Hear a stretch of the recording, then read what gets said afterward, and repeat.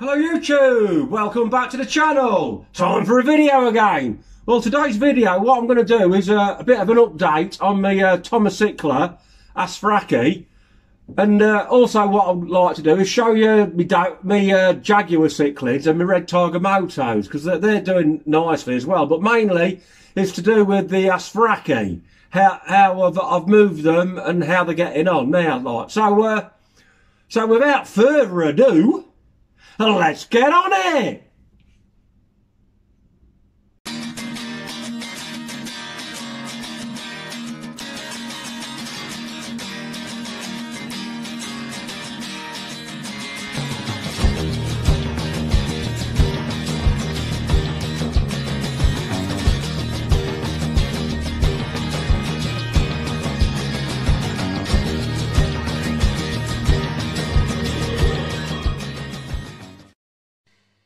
Right, we're starting off the tomacichla asfraci update in front of this tank.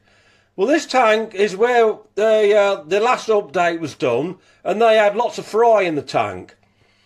But it didn't work out too successful, because this room where this aquarium is situated is my guest room.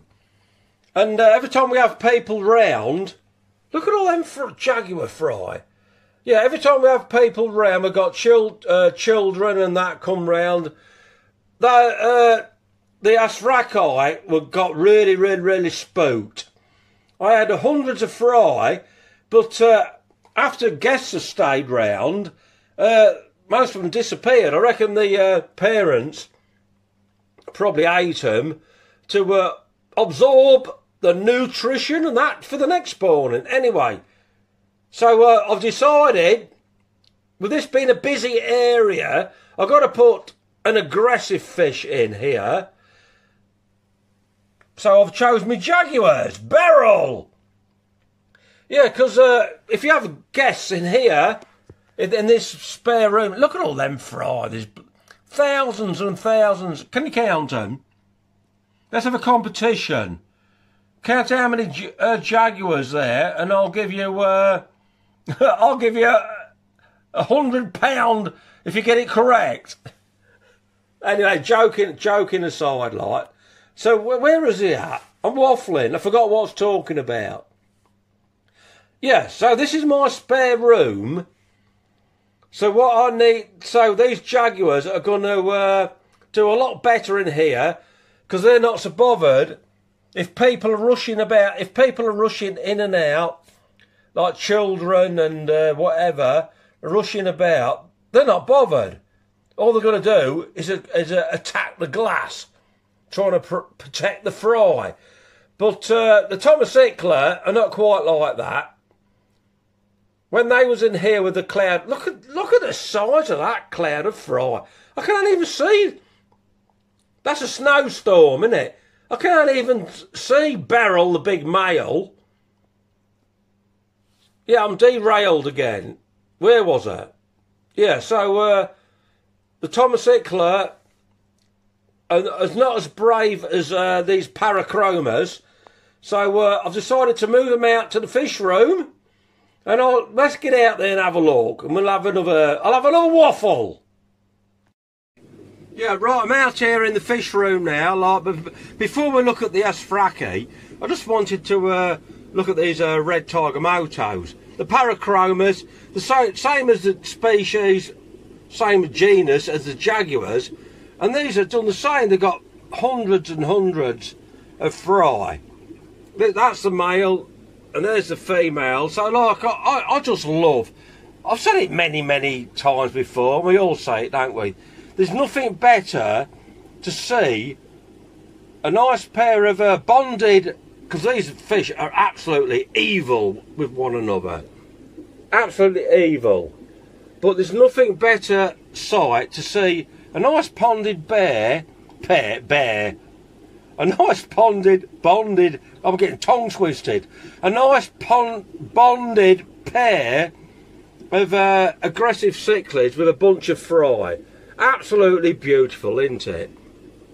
Now, I'm derailed. I can't remember what I was talking about. I'm talking about the asfraci. Yeah, the asfraci we're in my guest room, as I've probably repeated myself, but us as fish keepers, we know when you approach a tank, you approach it, I'm shouting now, they're hiding, you approach it with caution. It doesn't matter how big and aggressive the fish is, they can all spook. They can all spook, even wolfish spooks from time to time. So, yeah, so the asfraci in the tank, where guests are in and out, in and out, in and out, did not work. So they're out there in the fish room, and they've had an absolute transformation. A transformation. We'll take a quick look at them. The colour doesn't look as well because the lights are not so well in my fish room. But we'll have a look at them and we'll see if we can do a bit of feeding and waffle on a bit more. I'm going on too much, aren't I? Yes, here we are at the asfraci tank. The coloration of these fish don't look quite as good as what, not quite as good, nowhere near as good as what I had when I had them up in the house. The obviously it's to do with the lighting, like, but the transformation of these, they're so brave now. We'll let me get some pellets in my hand and give one or two pellets. Come on, Tom. Come on, Tom and Scylla. There we go, like. I can nearly hand feed them. Because when they're in the guest bedroom, this is rubbish photography, but yeah, when they're in the guest bedroom, they were like ping pong balls. If someone walked in there fast, they would like shoot up and down the tank, 100 miles an hour, just bashing off the glass, and I didn't like that. I didn't like that one bit. The male's looking a bit better there, isn't it? So I think this is a better environment for them. They're getting quite interactive with me, and yeah, I think they're doing a lot better. I've had another spawning, but that one didn't work out as well as the first one, but no doubt I'll get another one shortly. I'll just let them munch them pellets down, and I'll show you how they react to some earthworms. I love him. Tom and Scylla. Right, they've ate the pellets now, lot. Look at this, lot. How interactive. I would never believe I could do this with the tomacichla. But look at them. They love these. This is an earthworm. They cannot resist an earthworm. I'm going to put it in the top of the tank. They do, but they have bitten me quite a few times. The colour and the photography's rubbish. Come on, Tom. There they go, look. They're tugging on it. He actually bit me then. Yeah, I can put my hand in and ouch, ouch. It's actually bite. Ouch! Do you see that? Let's get that on. There, he's biting me. So these are turning out to be. Let's get back a bit so we can actually see them. These are turning out to be quite nice, interactive pet fish, as long as you keep them in a quiet environment without bloody kids and adults, to be honest. Well, I ain't got a Scooby-Dooby-Dooby about how to keep a fish. But I'll pause you, I'll let them eat that and we'll do it again. They've ate that one down. Let's have a try another one. I just love it when they do this. But like I said, my photography's not the best. And look at her, look at the female. She's beautiful, isn't she? Scylla! Come on, Tom and Scylla. We'll put this in the end. They're gonna nag that. It's like a laggy band. Oh, there they go, look, chewing on it, like. Ouch! It's got some sharp gnashers. Very interactive wet pet. But I believe all Central American cichlids, if you keep them in the right environment, you could turn them all into wet pets. The coloration, I've just repeated myself, the coloration in this aquarium is absolutely garbage, because it's in my fish room, and it does not do these fish justice. I'll give them one more worm, and then we'll give them some pellets. I do believe if your fish will eat treats like worms and then take pellets afterwards, that is absolutely stunning. Brilliant. Come on down, mate. We might be able to get a better shot of you. But they're turning out absolutely stunning. Right, I'm going to put another worm. I'm going to put my hand in this time, quite deep. There we go, like feet. Oh, he's got the whole lot. Ouch! The females eat. I'm going to stroke them. I'm really sorry about the photography, but like a fish that bites the hand that feeds them. Look at him. Come on, Tom, mate. Yeah, like so. What a transformation! Come on, mate. Ouch! He's doing it. He loves it. They got little tiny sharp teeth. They're mostly veggie sort of diet, but like the colours are showing up rubbish in this aquarium because it's in my little fish room. But I'm not bothered, because what's more important, the fish to be happy. I don't want them spooked all the time in my spare bedroom. Anyway, I'll just give them 5 minutes and we'll put some pellets in. I always think it's a good sign if they'll eat pellets after treats. There they come, look. Ow, it's doing. They're taking pellets. Taking pellets from my hand. And they're the sort of fish I really, really like.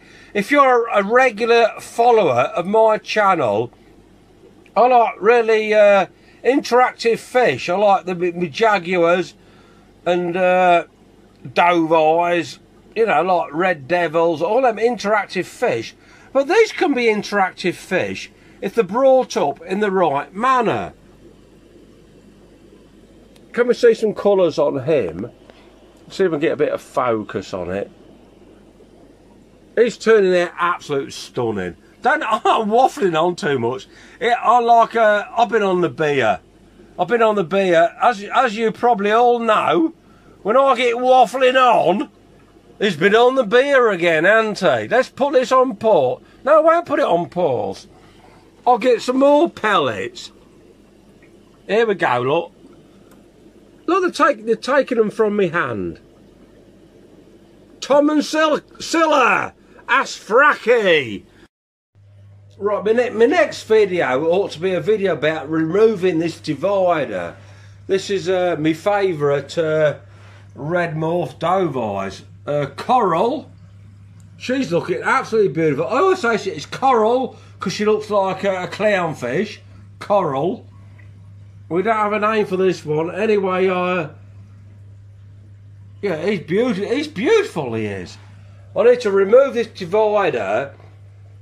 I've had it in for, I thought, bloody hell, it's probably been in there for like about 6 or 8 weeks. I don't know how long it's been in there. Absolute it's been a long time. So I need to get it out and we'll video it and we'll see what happens. Be nice if they get on and we can have a spawn in. Shut up, waffling was. Wrap it up. Right, we're back here in front of Wolfie's tank. Yeah, it's time to wrap this one up now. I think I've waffled on far too long, like. So yeah, the asfraci are doing well. And the next video, I'm going to be taking that divider out of the red morph dove eye. And I just hope they get on as well as Wolfie. Come on, Wolfie's gone right up the other end. Come back down here. Let's have a look at you and see how big you are, mate.